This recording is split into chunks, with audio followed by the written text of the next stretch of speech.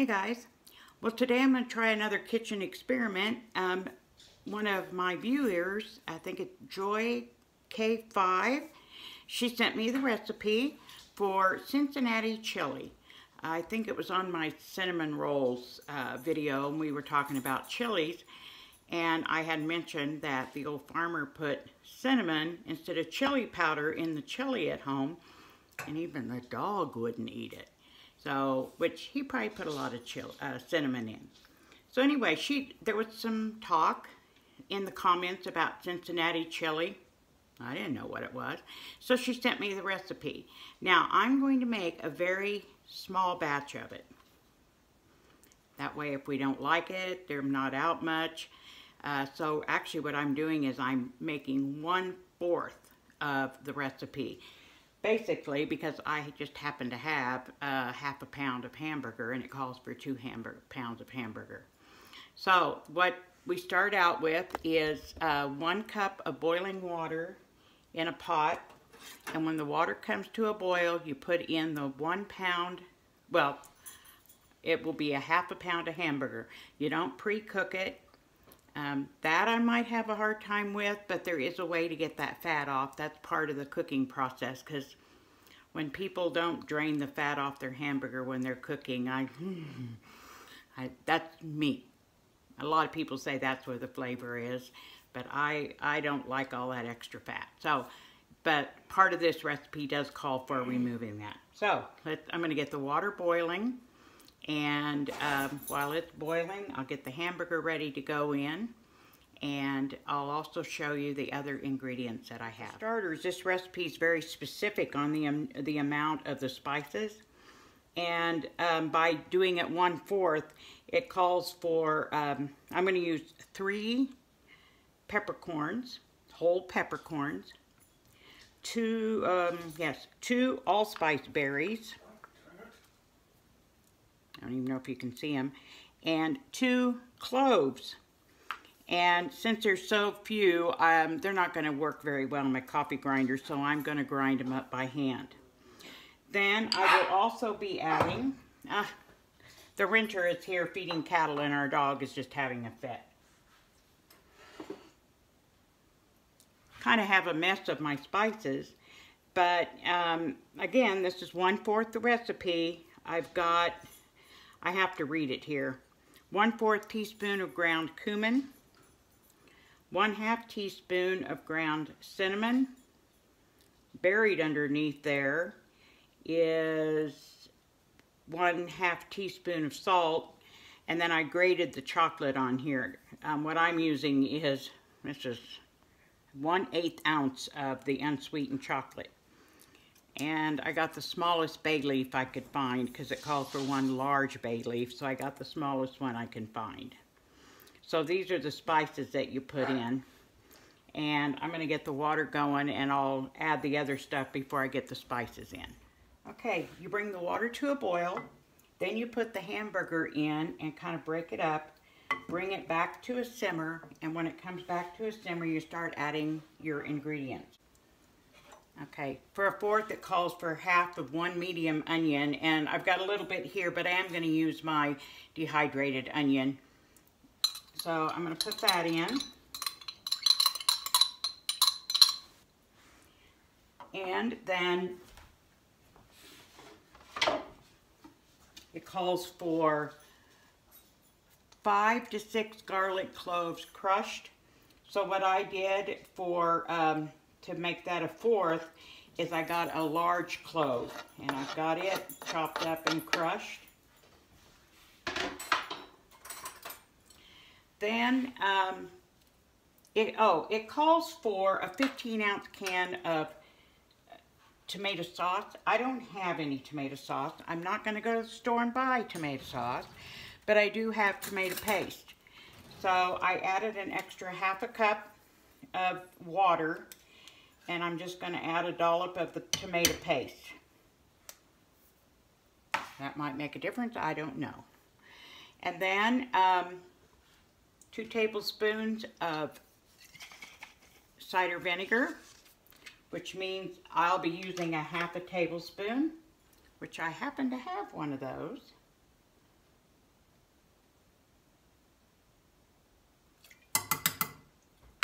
And then 1 tablespoon of, I've heard I pronounce it weird, Worcestershire sauce.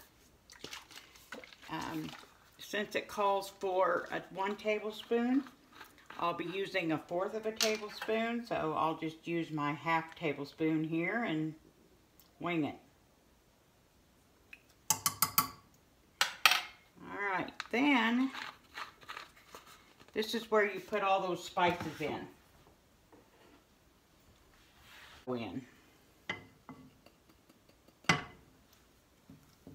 Okay, now you stir this, mix this up well, and let it simmer for 2 hours, I think it said.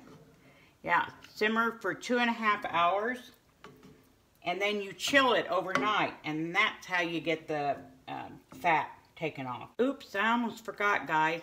It calls for 1.5 teaspoons of ground red pepper. I'm not going to put the red pepper in just because I'm not. Well, it's the next morning.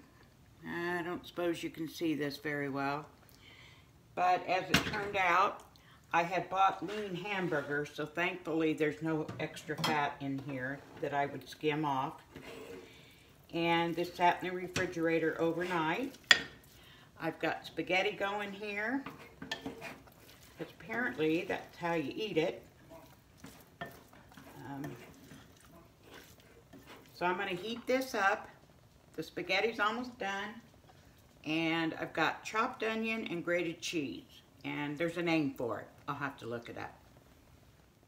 Well, I looked up that name. This is a tough one, guys. So, if you serve Cincinnati chili over spaghetti, it's called 2-way.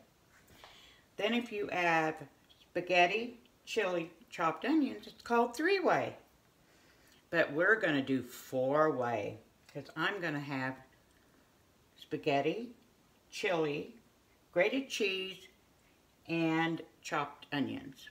Now I'm going to be honest with you last night, guys. When this was starting to cook, it did not smell good. I was not impressed, and I was a little worried. It smells really good today. So, I'll be honest, and I'll tell you how I feel about it. Okay, guys. There it is. We're going to sit down, have lunch, and I'll be back and let you know what we think. This is 4-way. Spaghetti, Cincinnati chili, cheese, and chopped onion.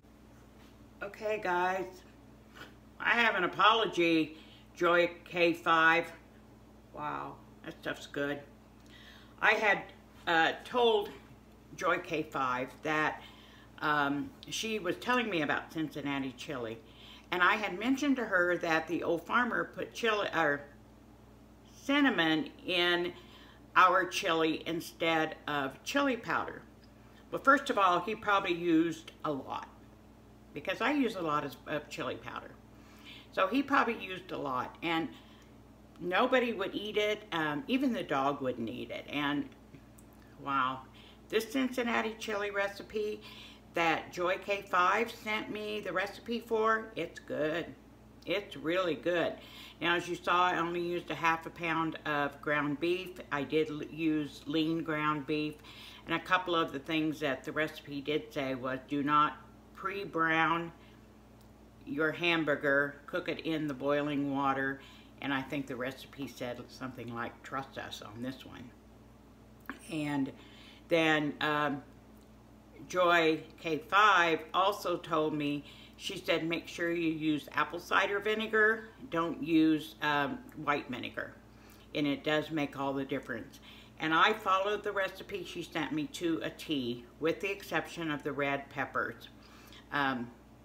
We're big babies, so we can't stand much spice. So anyway, I was just afraid to use that. But it was really, really good. Really good. So thank you, Joy K5, for your recipe. It was good. I have a question, though. Others have said that when they make it, they make very large batches. What do you do with the leftovers?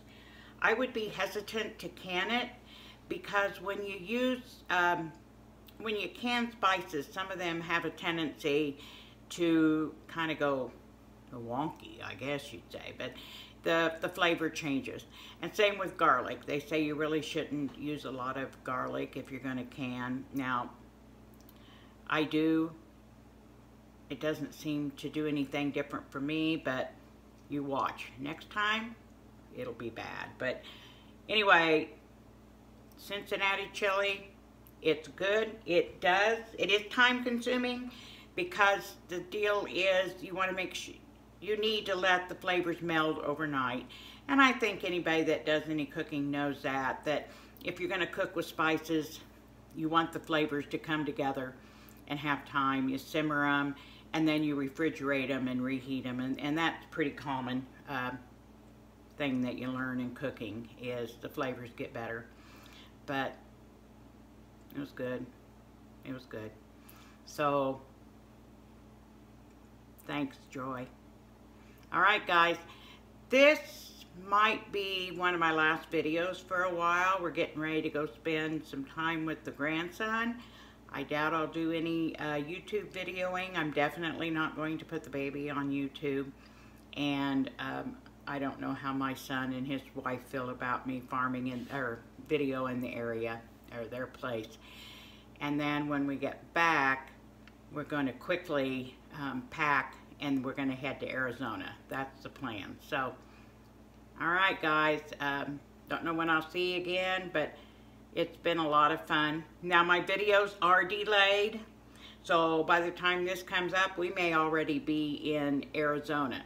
And I don't delay them on purpose out of fear or safety or whatever the reasons are. They're delayed because typically I'll do 3, 4, 5 projects in one day and then just do different videos. So, guys, thanks for being here. This has been fun.